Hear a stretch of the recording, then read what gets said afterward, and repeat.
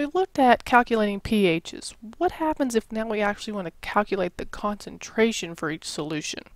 Well, if you recall, if you're looking for the concentration,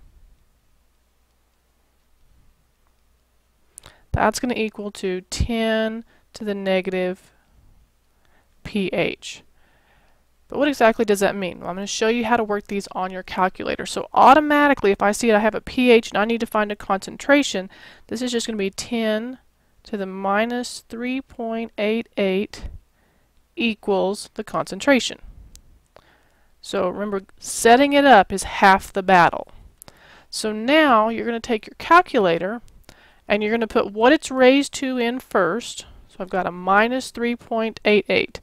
And then if you look above the LOG button, you see this little 10 to the X. So you're going to push second LOG, and this is your answer. And you want two significant figures. So you're going to get 0.00013 molar. So then the second example I have is for another pH.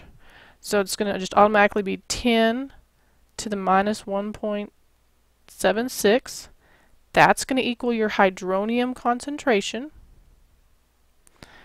And then I'm going to take my calculator and I'm going to put in 1.76 with a little minus sign.